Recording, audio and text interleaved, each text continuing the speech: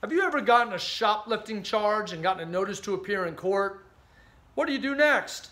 Hi, I'm Bill Umansky, the Lawman. Today we're going to talk about the 3 things you need to do if you get a notice to appear for shoplifting and have to appear in court. Now, as you know, shoplifting is a serious offense.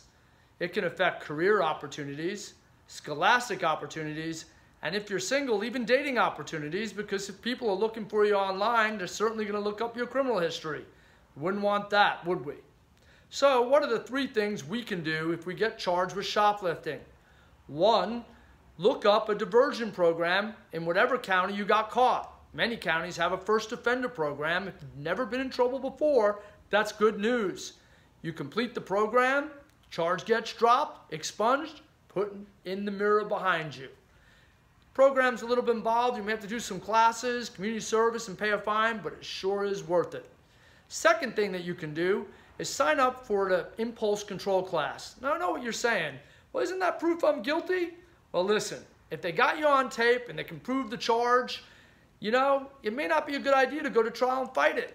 By signing up for that class, it's not an admission of guilt, but it does show the prosecutor and the judge that you're serious about putting this charge behind you.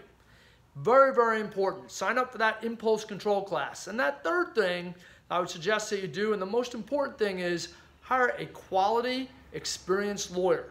Why? Well, they certainly can get you out of that first court date, and sometimes they can get you out of all your court dates so you don't even have to go to court. What does that mean? You don't have to take off school or work. If they get you into a program, you may never even see the inside of a courtroom at all. The other thing is that lawyer is representing you, and that lawyer is going to be the one that's talking to the prosecutor and making that ask. Hey, Mr. Prosecutor, Miss Prosecutor, can my client do diversion? It's important who you hire. Don't ever underestimate that fact. To recap, research the diversion program in the county that you were charged in to see if you're eligible. 2, sign up for that impulse control class. And 3, hire a quality lawyer. Thank you for listening. I hope I've answered a lot of your questions about shoplifting.